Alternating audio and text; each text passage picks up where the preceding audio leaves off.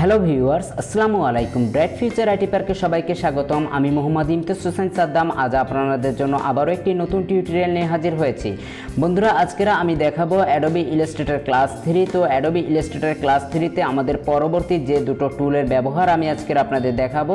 তো চলেন বন্ধুরা, কথা না বাড়িয়ে শুরু করা যাক কিভাবে আপনারা পরবর্তী দুটো টুলের ব্যবহার শিখবেন।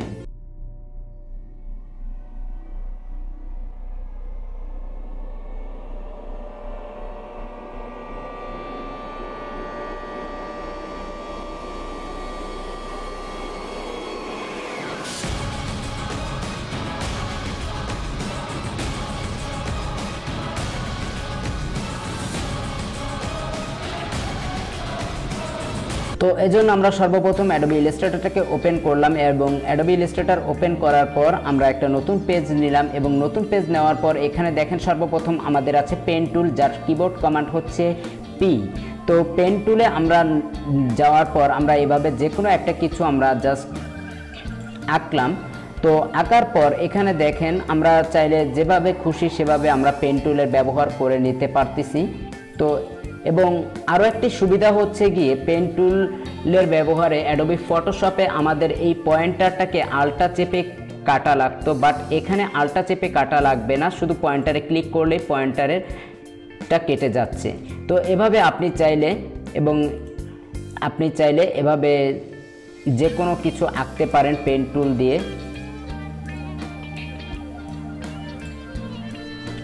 তো জাস্ট আমি পেন টুলের ব্যবহারটা আপনাদের দেখালাম এবং এখানে দেখেন আমরা প্রথম যে শেপটা এঁকেছি, তো প্রথম শেপটা আঁকার পর এখানে আরও দুটি টুল আছে আমাদের। একটা হচ্ছে অ্যাড অ্যাঙ্কার পয়েন্ট আর একটা হচ্ছে ডিলেট অ্যাঙ্কার পয়েন্ট। তো অ্যাড অ্যাঙ্কার পয়েন্টের ব্যবহারটা কি দেখেন, আমরা এখানে এই যে জায়গাটা আছে এই দাগ থেকে মানে এই পয়েন্টার থেকে এই পয়েন্টার পর্যন্ত যে গ্যাপটা আছে এই গ্যাপের মধ্যে আমরা আরও একটি পয়েন্টার তৈরি করতে চাচ্ছি। এই জন্য আমরা অ্যাড অ্যাঙ্কার পয়েন্টে ক্লিক করে সিলেক্ট করে যে কোনো এক জায়গায় আমরা যদি পয়েন্ট করতে চাই সেখানে আমরা ক্লিক করলে একটা পয়েন্ট হয়ে যাচ্ছে। এরপর আমরা যদি ডাইরেক্ট সিলেকশন টুল সিলেক্ট করে এই পয়েন্টার ধরে আমরা যেভাবে ব্যাকা করতে চাই বা যেভাবে আমরা কিছু করতে চাই না কেন সেটা সেভাবেই হবে।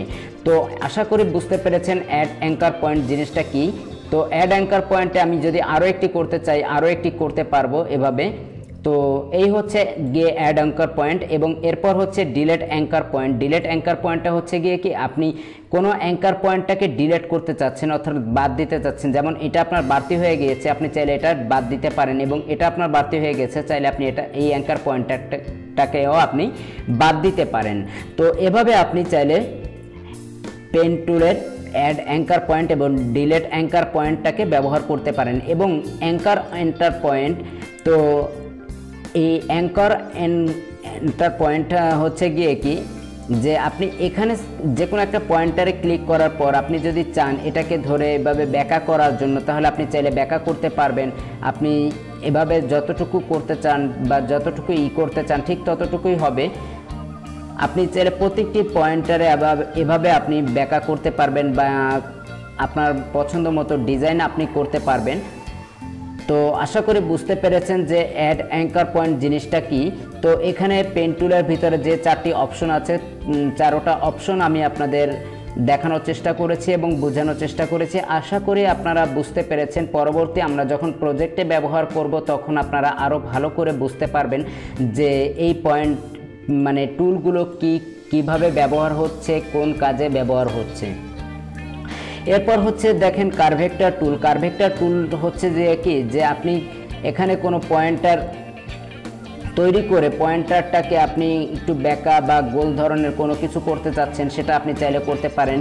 তো ডাইরেক্ট আমরা একটু আগে দেখেছি যে ডাইরেক্ট সিলেকশন টুল দ্বারা আমরা জাস্ট পয়েন্টারটাকে যদি আমরা ক্লিক করি তাহলে শুধু পয়েন্টারটা বেঁকা হয়ে যাচ্ছে, কিন্তু এখানে কার্ভেক্টর টুলে হচ্ছে গিয়ে কি আপনার গোলাকার করে দিবে। অর্থাৎ যদি আপনার কোনো কিছু গোলাকার করতে চান তাহলে আপনার সেটা গোলাকার করতে পারেন। যেমন এখানে দেখেন আপনি চাইলে এখানে থেকে এভাবে বেঁকা করতে পারেন বা গোলাকার করতে পারেন।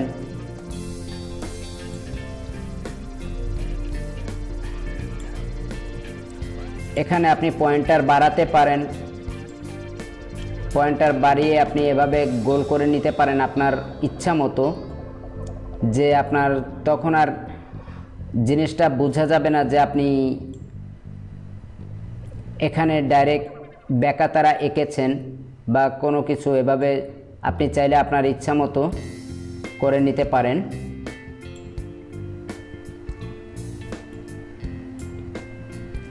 তো আশা করি বুঝতে পেরেছেন যে কার্ভেক্টর টুলের ব্যবহারটা। তো বন্ধুরা আজকে এ পর্যন্তই। আমি পরবর্তী দিন দেখাবো যে কিভাবে আপনারা টাইপ টুলের এবং এই জায়গায় লাইন সেগমেন্ট টুল যে শেপগুলো আছে এগুলোর ব্যবহার আপনারা কিভাবে করবেন। তো এর ব্যবহারগুলো আমি আপনাদের দেখিয়ে দিব। এবং আজকের এ পর্যন্তই। আমার ভিডিওটি ভালো লেগে থাকলে অবশ্যই লাইক কমেন্ট শেয়ার করবেন এবং আমার চ্যানেলটি সাবস্ক্রাইব করতে ভুলবেন না। যারা আমার চ্যানেলে নতুন তাদের জন্য আমি আবারও বলছি যে আমার চ্যানেলটি হচ্ছে একটা শিক্ষামূলক চ্যানেল, অর্থাৎ কম্পিউটার রিলেটেড। যারা graphics design, Microsoft office application এবং কম্পিউটারের বা জব অ্যাপ্লিকেশন, জব অ্যাপ্লাই কিভাবে করতে হয় সমস্ত টিউটোরিয়ালগুলো আমার এই চ্যানেলের মাধ্যমে দেওয়া হয়। তো আমার এই শিক্ষামূলক টিউটোরিয়ালগুলো পেতে অবশ্যই আমার চ্যানেলটি সাবস্ক্রাইব করে রাখবেন এবং পরবর্তী টিউটোরিয়ালগুলো পাওয়ার জন্য bright future IT park fan page, এই ফ্যান পেজে আপনি লাইক দিয়ে রাখলে আপনি ফেসবুকের মাধ্যমে সমস্ত ইনফরমেশনগুলো পাবেন, জব ইনফরমেশন এবং আমার ভিডিও টিউটোরিয়ালের লিঙ্ক প্লাস কম্পিউটার রিলেটেড যে কোনো ইনফরমেশন আমি আমার এই ফ্যান পেজে দিয়ে থাকি। এবং bright future IT park group page, এই গ্রুপ পেজে আপনি মেম্বার হয়ে আপনার যে কোনো প্রবলেমগুলো আমার সাথে ডিসকাস করতে পারবেন। এবং গ্রাফিক্স ডিজাইন ফ্যান পেজ, এই ফ্যান পেজটিতে আপনারা লাইক দিয়ে রাখলে আপনাদের গ্রাফিক্স ডিজাইন সংক্রান্ত ইনফরমেশনগুলো এখান থেকেই পেয়ে যাবেন। তো বন্ধুরা আজকে এ পর্যন্তই। সবাই ভালো থাকবেন, সুস্থ থাকবেন। আল্লাহ হাফেজ।